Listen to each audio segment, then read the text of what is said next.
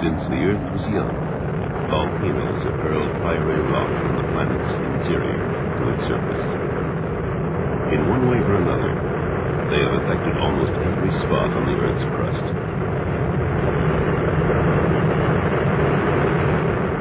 Here, in the mid-Atlantic Ocean off the south coast of Iceland, volcanic rock and ash have risen from the ocean floor to form the island of Surtsey, new land on the face of the Earth.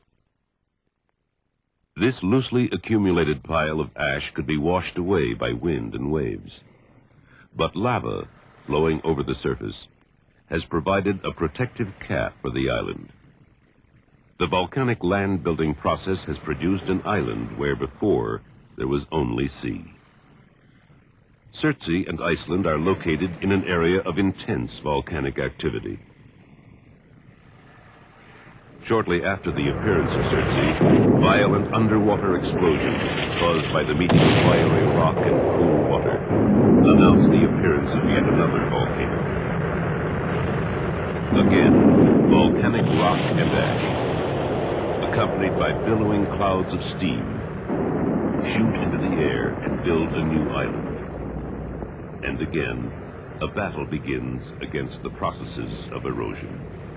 Of the two new islands that now stand off Iceland's coast, only one is protected by lava. Within a few months, only Surtsey remains.